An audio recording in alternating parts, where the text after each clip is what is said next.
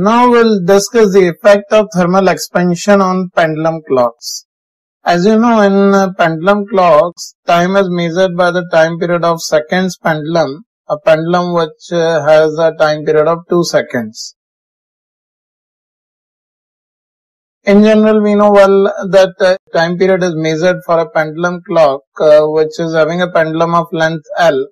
We know well that the time period of a pendulum can be given by 2 pi root of L by G, where G is the acceleration due to gravity, which is generally taken as 9.81 meter per second square, and L is the length of the pendulum. And based on this time period, only clocks measure time.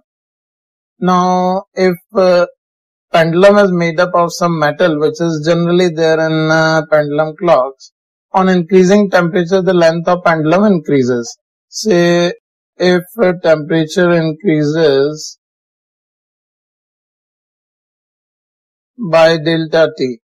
If temperature increases by delta T, we can state the new time period will be 2 pi root of the length will change to L1 plus alpha delta T, where this alpha is the coefficient of linear expansion for the material of the pendulum by G.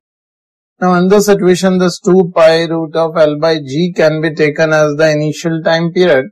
So this new time period we can write as initial time period multiplied by 1 plus alpha delta T to power half.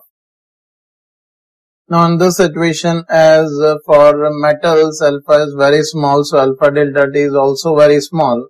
So as here alpha delta T will be very less than 1. In this situation, we can write this new time period will be T multiplied by 1 plus half alpha delta T. And if we take this 1 on the left hand side, this will be T nu minus T, which will be half of alpha T delta T. This is the difference in time period or the increase in time period due to change in temperature. If we find out fractional increase in time per unit time, then we can divide it by T, and let's analyze it on next sheet. So as we have T nu minus T, the difference in time period is equals to half alpha T delta T. We can find out fractional increase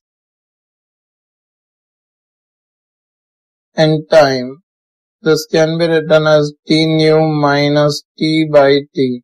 This is the increase in time per unit time, because in a duration T, this much increase was affected due to rise in temperature. So this is fractional increase in period, which is half alpha delta T, and this can be written as variation in time of pendulum clock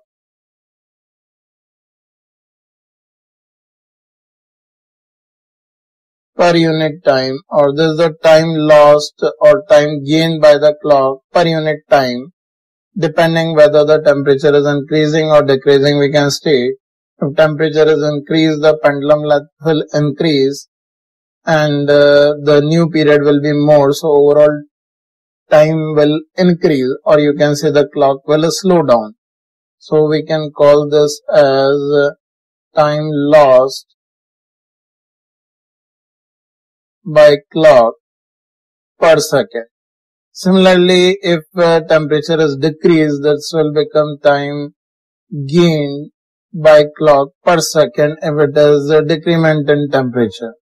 So based on this many various examples we are going to see. This you can just keep in mind, delta T by T can be written as half alpha delta T, where delta T is the rise in temperature and this is the time lost or gained by the clock per second.